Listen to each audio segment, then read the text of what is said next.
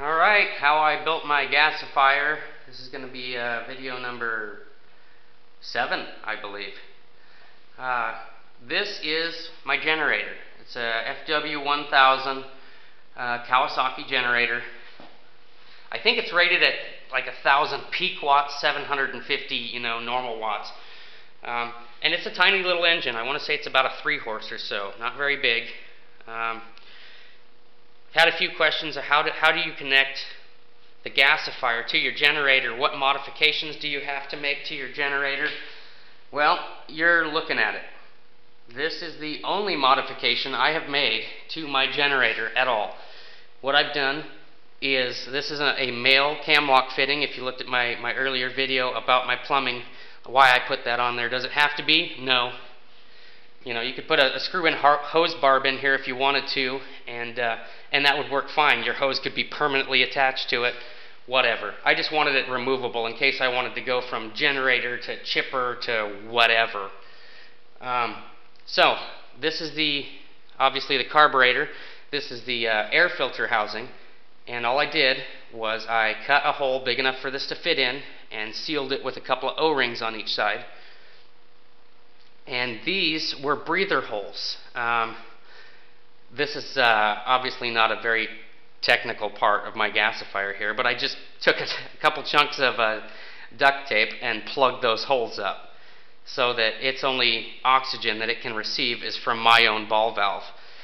This is the only modification that I have made to my generator. I've heard some people talk about having to advance timing and things like that. I absolutely did not have to do that. This is a completely stock generator. I haven't cracked it open. I haven't messed with it. The single one and only modification I made was just to get my wood gas into the filter housing.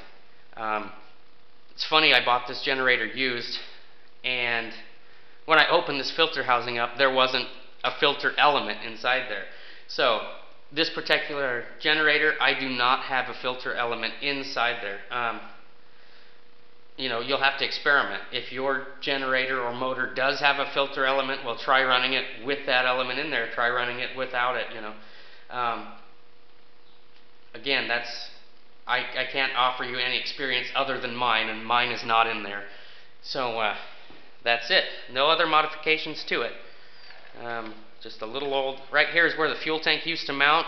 This is the fuel line. I just stuck a bolt in the end and put a hose clamp on it. But I want to do, for video's sake, leave the gas tank off of it so people can see that yes, it is running.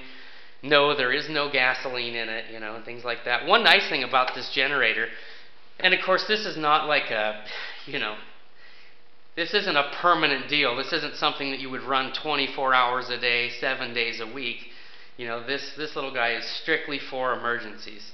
I plan on getting a much larger portable generator, something that I can run quite a bit more.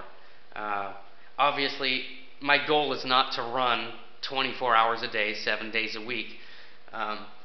Ideally, in the event that I absolutely had to run it, in power failure or something, I would probably run it a couple hours, 2 to 3 hours a day, 2 to 3 times a week.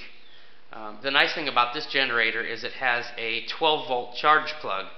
So if you had, a battery bank or something that you were charging, on top of running your 120, you could also, charge 12-volt batteries off of that. So that's kind of a neat feature. Not all of them have it, but a good portion of generators do. So that's all I've done. That's the only thing I've done to this generator. The only modifications at all is just put this male cam lock in here. And again, it doesn't have to be there. I mean, if you had your hose permanently connected by whatever means you choose, that would work absolutely fine. The only reason I did it again is so that I can move my plumbing setup. I only had to build one carburetor or ball valves, but the only reason I did that was so I could move it from generator to chipper to whatever it may be, just by simply pulling the cams off and swapping it around, or the cam lock off. So there it is.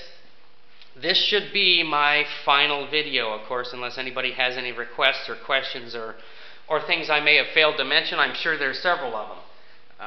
So please rate and comment. Feel free to ask questions, and if I know the answer or think I know the answer, I'll give you my best guess. Again, I definitely don't know it all. I only know what I did and whether or not it worked for me.